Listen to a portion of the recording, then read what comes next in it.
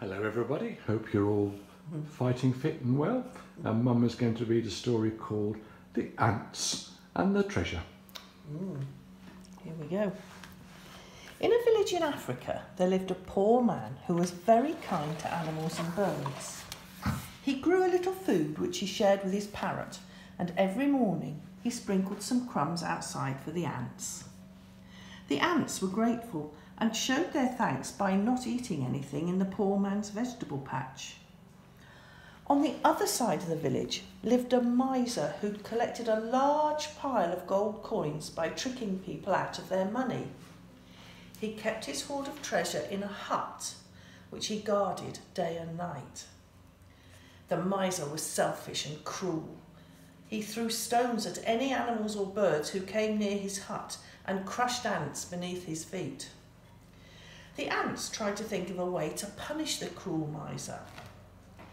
"Isn't it a pity that the man who is our friend is so poor and the man who is our enemy is so rich?" said their king. This gave the ants an idea. They dug a tunnel between the miser's hut and the poor man's house.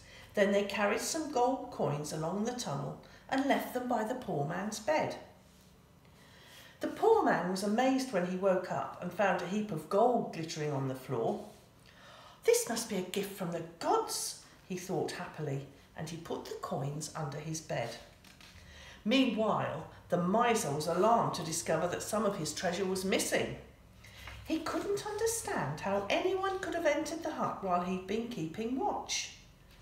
That night, the ants carried more gold coins along the tunnel to the poor man's house.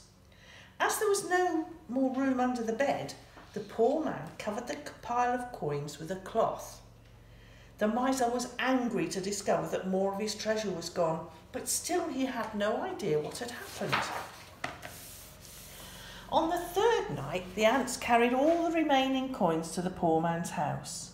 As before, he thanked the gods and covered the coins with the cloth. The miser shouted with rage when he found the hut was empty. His neighbours came to see what was wrong. "There must be magic at work," they said when they heard what had happened. But when the miser searched the hut, he found the tunnel. "Aha!" he cried. "If we find the other end of this tunnel, we'll have the thief." Everyone in the village joined in the search. Before long, the other end of the tunnel was found in the poor man's house, along with the gold coins beneath the cloth. "I'm not a thief," protested the poor man. "I thought this treasure was a gift from the gods. How could I crawl through a tiny tunnel like that?" "You must have made yourself small with magic," said the miser. The villagers locked the poor man in a hut. "We'll decide your punishment tomorrow," they said. The ants were upset that their plan had caused such trouble. The king called for all his people to help rescue their friend. Thousands and thousands of ants arrived, and while the villagers slept, they ate the whole hut, roof, walls and door. In the morning, the villagers looked at the remains of the hut and shook their heads. "The gods must have decided this punishment," they said. "Ants have eaten the hut and the prisoner." The ants smiled to themselves.